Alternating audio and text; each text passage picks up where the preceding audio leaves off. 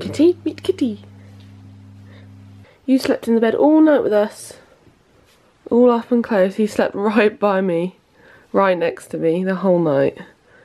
I think you've really missed us, haven't you? You've been too scared to come home. I'm so sorry.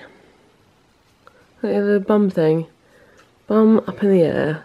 Classic Zeus. Oh, he's like a spider monkey. I always thought this. Look, spider monkey. Good morning all. It was a very successful, lovely night sharing the bed with good old cutie Zeus. But it's so lovely having Zeus. It feels like we've got our own pet. And he's just the most wonderful cat. He chats to you and he talks to you and he meows all the time and he's just the best. He's like a little spider monkey, a little Felix spider monkey. Yeah, I'm gonna make myself some. Every morning's the same. I have a little chat by the window and then I come over here and make myself some breakfast. What is it today? Let me guess, a banana smoothie? I think so. In here we have 8 bananas and a 500-gram packet of frozen strawberries topped up with water. Let's do this.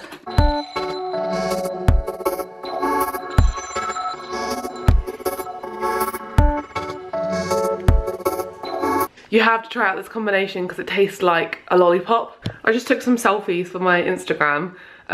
My friend said to me when we were on holiday in Budapest, she was like, "You're not really a selfie person, are you?" Because I think I was laughing at her for taking a selfie or something, or I don't know, because she takes lots of selfies. And I was kind of giggling at the fact that she was, or something like that. And I just took a few then. And the reason I did it, because like on Instagram, when the people I follow, I like to, what are you doing?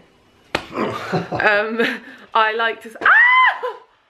Oh, he just put some frozen mango on my bare leg. I like to see what they look like because I follow some purely food Instagrams, but I like the ones where you have like half food and half photos of them because you get to sort of know their personality and see what they're doing and stuff, and it's more relatable. And so that's why I'm taking selfies, even though it's not natural to me. I feel a bit like awkward, and the fact that you get the process of having to take like quite a few pictures all in one go and then sort of check which one's good and sort of smile like, ah. It's just a bit, I don't know, it's a bit awkward. Easy when you go travelling because you can get cool photos. Like I got some really nice ones in Budapest with all the sights and stuff, and I really love photos like that rather than posed selfies. But what you gonna do? Yeah, it's good because I want to obviously grow my channel and grow my Instagram and stuff, because I just want to like show people how easy veganism is, because that's the comment I get all the time. It must be so hard, must be so hard. I want more and more people to understand how easy it is and how it's the way forward. It's what people should be doing now, and it's what's so good for everything. It's so good for your health. It's changed my life. So yeah, I just want to attract more people, and I think selfies kind of, it's nice to see someone's face, you know? That's what I'm trying to say. Anyway, there I go again, ranting and talking about nonsense. Just got home and showered, and Alex is cooking up a storm. Look at this feast. What is it, Alex? Curry. What kind of curry? It's a really exciting potato and chickpea curry that we never make. Well, it's pretty damn good, so... More masala. It's a bit different. Is it from that book, or did you sort of make it up? It's from the book. They wanted a lot of chickpeas, so I replaced some chickpeas with potato. Okay, so it's from this book here. If anyone likes Indian cooking, this book's great. It's called Vegan Richard's Indian Kitchen. My sister got it for me. Was it for my birthday? Yeah. It's for me. Oh, for you? Oh, yeah.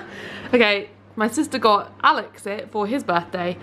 So Alex is doing this one, the chickpea curry, and there's like sides and vegetable curries, potato fritters, savoury oat hash, almond ice cream, flatbreads, tempeh and cauliflower, chickpea tofu and spicy madras, tempeh tikka masala. So there's loads of amazing recipes. They're just sort of taking traditional Indian foods and they're all vegan. Maybe because I've not really put much in the vlog today, I'll show you our cookery books, so you can if you're like after some new books or recipes or anything, here's a little inspo. So I'll pick out the best ones. This is our little cookery collection. This one is really good. This is where we get our main lentil dal recipe that we cook all the time, called Easy Vegetarian One Pot. So delicious fuss-free recipes for hearty meals, and there's just so many recipes in here. Obviously a lot of them aren't vegan, but you can veganize them and sort of pick out which ones you want. There's lots of, like this one I want to try, chickpea masala. There's just so many different recipes in here, and they're so simple, so they're all like very short stages and a very small list of ingredients. That's great for someone who either is busy or or doesn't have much cooking experience.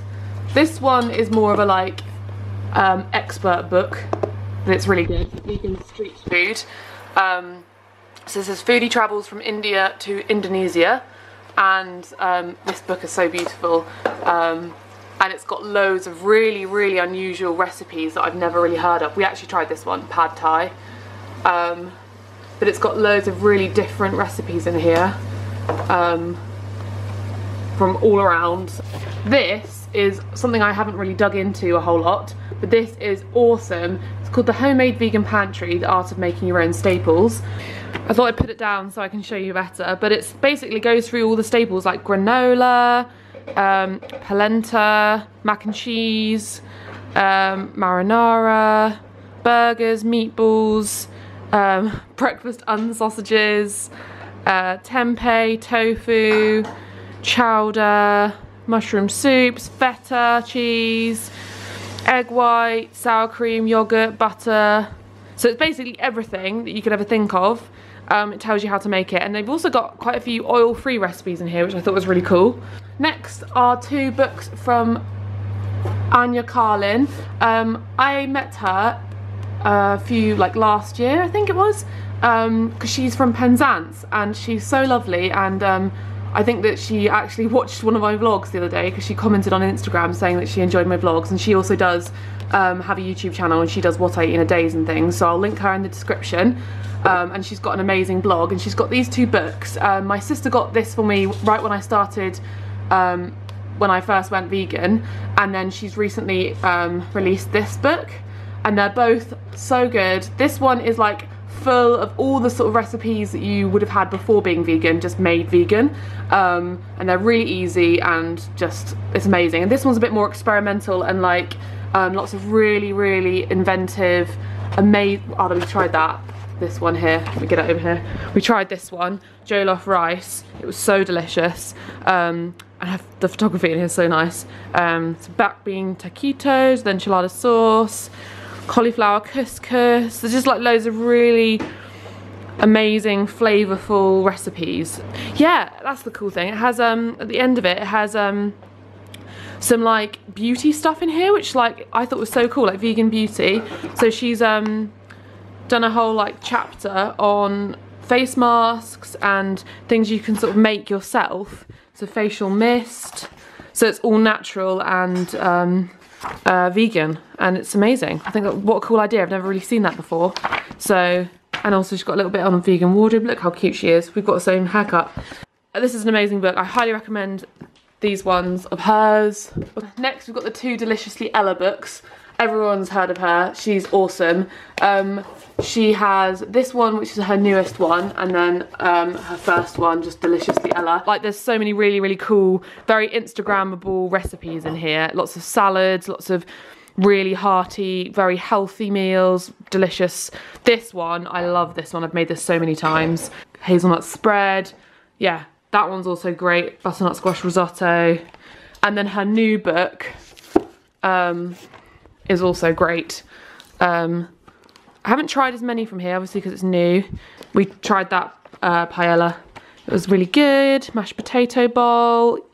This is Hugh Fearnley Whittingstall's Veg Everyday River Cottage book. This is great. Obviously not vegan, again, but it's got a lot of vegan recipes / recipes that you can make vegan. This has a really great chili con carne in here, and loads of great soups, and just very like chef-like meals, if that makes sense. Yeah, I think they're the highlights of all these. So if you're out looking for some new recipe books to get started with veganism or to try out some vegan recipes, then I highly recommend these. Alex just informed me that he's gone all out and tried to make himself a little chutney. You're so inventive. I would never have thought to do that. I'm excited. Did you like find a recipe online or just like make it up? A bit of both. This looks good. Alex is quite the curry pro. You go all out. You love cooking curries, don't you? Right.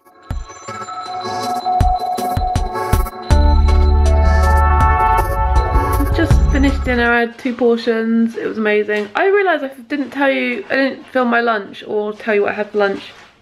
I had leftover chilli and a jacket potato, like a massive one, like the size of my hand. And also I had a bowl of cereal. But yeah, I'll see you tomorrow in tomorrow's vlog. So yeah, good night, bye. Alex says goodbye too. He's not in here, but he says goodbye. Bye.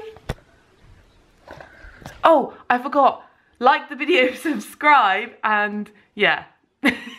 Follow me on Instagram. Bye. Okay, so something absolutely incredible just happened. My family's cat, Zeus, well, our cat Zeus has been missing. He's been missing.